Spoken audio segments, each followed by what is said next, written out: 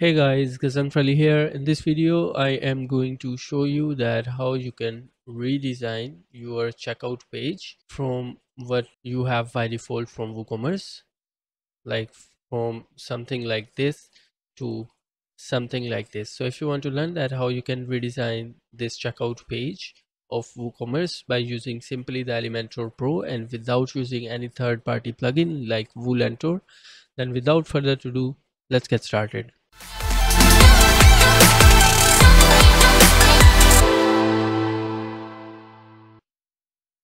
So the first thing that you want to do is to go to the dashboard of your website. Make sure you have latest version of Elementor Pro installed. If you don't have Elementor Pro, I'll drop the link in the description. You can go ahead and check out that link and then you can purchase your Elementor Pro. So make sure you have Elementor Pro installed. Already have another video about how you can redesign the cart page with Elementor Pro. Maybe you would like to watch that video as well. So for now, what you will have to do is to go to this checkout page and click on this edit button here. And once you'll click on this edit button, this page will get loaded. Once it will get loaded, you will see a button here that will say edit with Elementor. In my case, I already have this button here. Don't worry. In your case, it will be there. So simply click on edit with Elementor. So once you will click on edit with Elementor, Elementor page builder will be loaded. I want to get rid of this template that I already created. So in your case, it will be something like this, or there will be a text editor that will have a WooCommerce shortcode for checkout. So what you want to do is to get rid of that shortcode, and in here you will search for checkout. This is the widget that you want to use. So drag this widget here, and once you will drag this widget, this will look something like this. In here you will have the option to choose between one column layout that will look something like this, or you can choose two column layout. So in this video we are using the two column layout, so we'll use two column layout. You can also choose the sticky right column, which is this one. So if you'll choose sticky right column, now if you see, if I am scrolling down, the right column is sticky, so you can choose that option as well. Then in here you have this billing details. You can change the title of this, and also you can change the text for these option as well. These form fields that you are seeing here, you can choose all these details.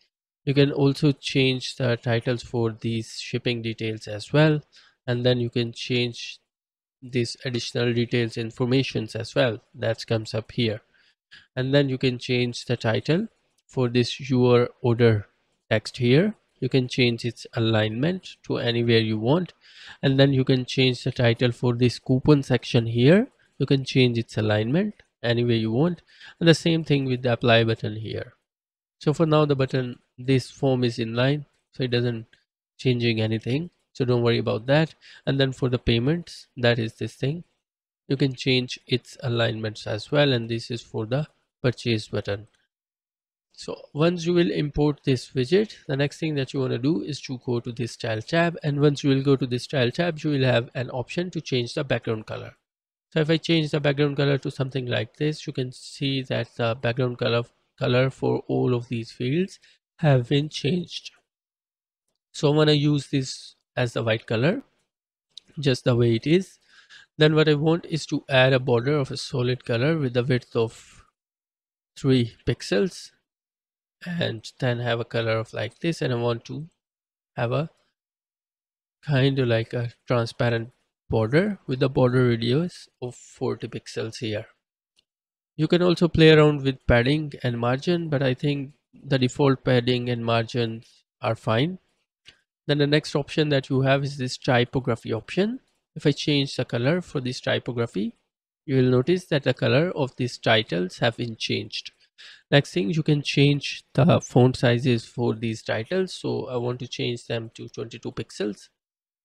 After that, you can change the color for the secondary title like this one. So I want to change this color to the black color, and here you can see this is in the black color, and I want to change the weight to 600 pixels, so it should look a bit bolder. Then you can change the description color to a lighter color, And then you can change the color for messages. For the check boxes, I want to choose the black color.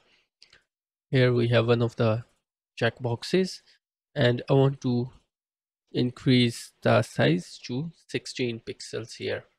And then for the message, you can change this color to a different color as well. You can notice that this color is changed here, and I can change its size as well.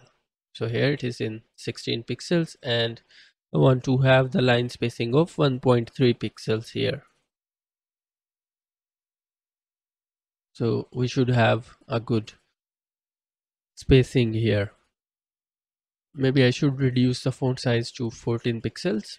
And then the next thing, we have this radio button. For the radio button, I want to change the size to 16 pixels. You can see this size is changing, and I can change the color to the black color here. And then for the links, for the normal, I want to change the color to red color, and for the hover, I want to change the color to this orange color.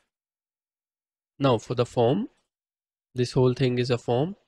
I can increase the row gap here, reduce the row gap here, and then I can change the label color, which is this one. If I change this color to black, you can notice this is in the black color now. I can change its size to 16 pixels or 14 pixels. And then for the fields, I can change their sizes to 14 pixels as well. And then I can change their colors, and I can also change their background colors as well. So I'll reduce the opacity, so they should look something like this. And then I can add the border radius of 40 pixels here, so they all should look very similar. Now the next thing that I want to do is for the buttons. For the buttons, what I want is to change the font to accent. And then for the background, I want to use the green color. Here you can see it is in the green color. For the width, I want 0 pixels for the border. For the color, I want to use the white color, and for the hover, I want the red color with the font of white color. And after that, I can add a border radius of 40 pixels. So they both should look same. After that, for the order summary, I can add the item color of a black color. For the variation, I'll use the black color. I'll increase the height of font size of this to 15 pixels. Maybe 16 pixels. I'll change this color to a bit lighter color.